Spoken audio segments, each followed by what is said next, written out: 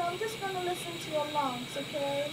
For several years, hospitalized heart failure patients have had access to better medications and quality of care. The percentage of those patients surviving their hospital stay went up, but the length of time they spent in the hospital dropped from almost 10 days to 6. At a time when we were focusing on shortening that length of stay, we might have been actually worsening some of the outcomes for patients. Those outcomes occurred within 30 days after leaving the hospital. What we found was that the risk of dying increased. The risk of needing to come back to the hospital because of worsening clinical condition increased. The need for nursing home care increased. They were losing ground in this period. Outcomes were worsening.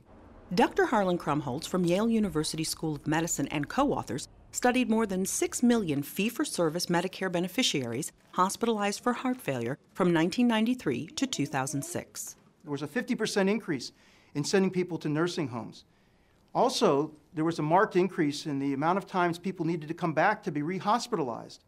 So that was about almost a 20% increase. The study appears in this week's JAMA, Journal of the American Medical Association. We can't just focus on what happens in the hospital. From a patient's perspective, they care about success in the hospital, they care about success after they get home. We didn't do so well over the last 14 years in improving the outcomes at that critical juncture. Strength is coming back. This study and others like it and Medicare measures are focusing us on the importance of this time when they're leaving the hospital and on the need for directive actions that are going to help them be successful and be able to stay out of the hospital and stay healthy once they leave. Catherine Dolf, the JAMA Report.